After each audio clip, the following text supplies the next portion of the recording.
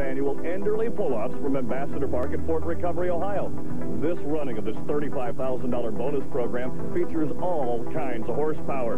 We'll be showing you the 7,200-pound modified class Pro National qualifiers, the wheel-standing two-wheel drive Pro National qualifiers, and the heaviest motorsport on wheels, the unlimited modified Grand National Top 5 qualifiers. We'll tell you all about this coming up right after this.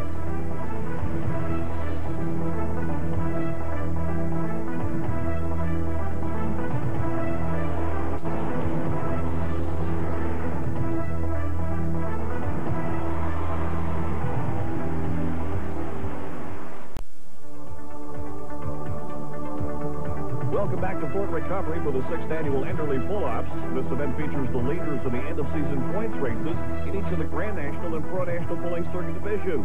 The top 5 in each of the 7 divisions qualifies to the run for their share of over $35,000 in Enderle bonus point money. That is a huge purse.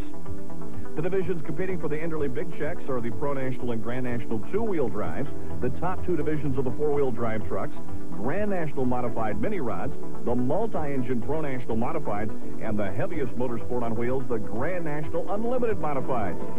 Now, the double pulling track here at Fort Recovery is going to be tough, and has been historically. Earlier today, almost 4 inches of rain fell, and the temperatures started falling with an expected low in the 40s.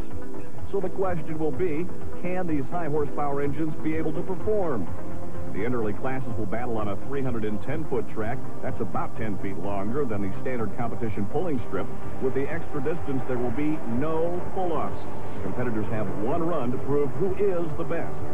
Tonight, we're going to feature 3 divisions in the Enderle, and we'll give you the results of the other 4 divisions. First up, it's the 7,200-pound Pro National Modifieds.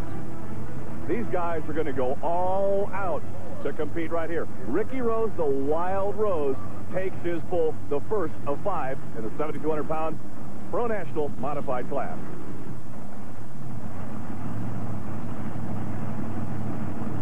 First competitor here in the $35,000 Enderle, Ricky Rose out of Glencoe, Minnesota, the Wild Rose, powered by Rodex. The first one out the block.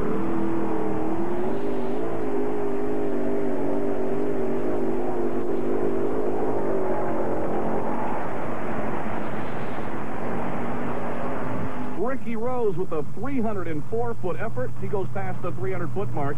That'll set the goal for the 4 other competitors in the multi-engine Pro National class. That's what they've got to shoot for.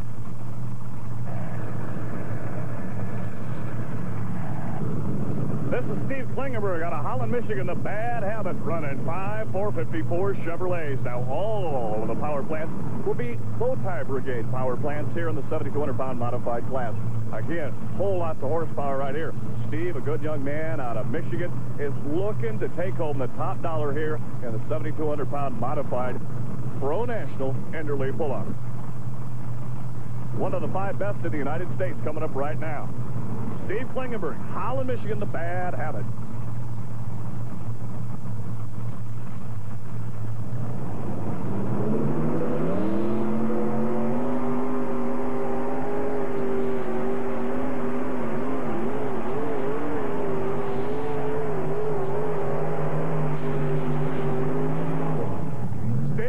With a real tough ride right there. The track may be throwing him from the left sideline back to the center of the track. He had to ride the brakes, and he's going to come up a whole lot of feet short. A tough break for Steve Klingenberg.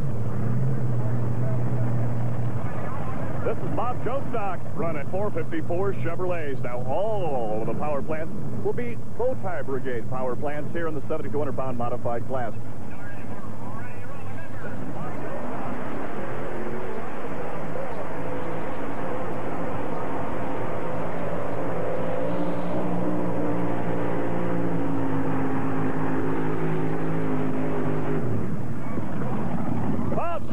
Got Kendall motor oil all over the place. This is going to be a tough one right here. As you look at valve covers, you've got some coming out underneath there. The fuel filter right here, the oil filter also with a little bit of a problem, but a tough break for a guy coming in here to go after the big dollars. A tough break for the Wild Child.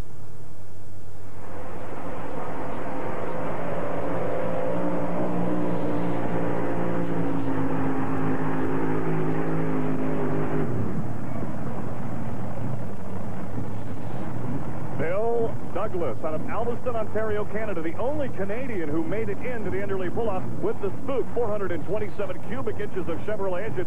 We talked to him earlier in the pits. He gave us this comment on what it's like to be a Canadian in this unique American motorsport. Yeah, well, surprised ourselves, too. We never pulled with the rest of the guys to see approximately how good we could do. We knew we had pretty well the top tractor in Canada, and we gave it out here and give it our shot, and we're holding pretty good as far as I'm concerned this year.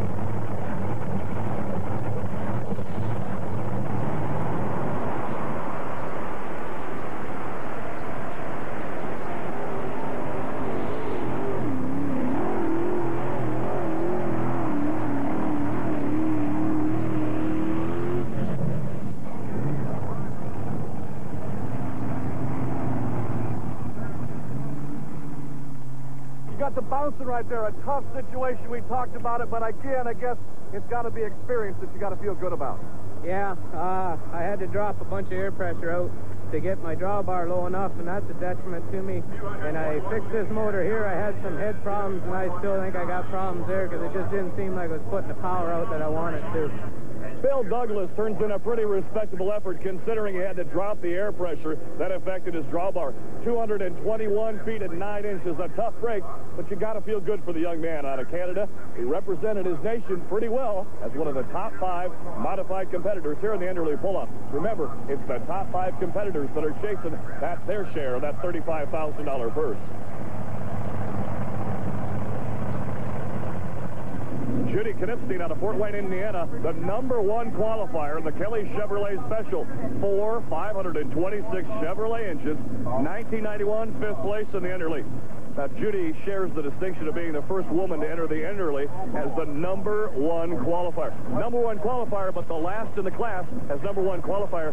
She got to pick where she would hook in the class. She wanted to come out at the very end.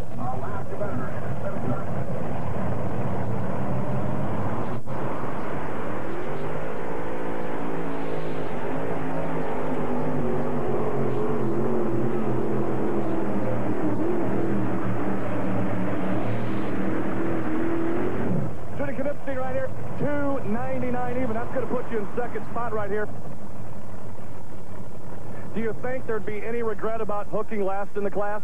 Well, it was, I don't know. If I had it to do all over again, I could probably make some changes, but you never know until you make your first pass at it. It seemed like a lock, and I wanted to give up a little bit, and then it kind of locked into it again, and I had to hit the brakes a little bit. What a great class that was in the Enderle pull-off. Well, that is one tough track, throwing competitors all over the place. Ricky Rose hangs on to take over the win with 304 feet, the winning distance.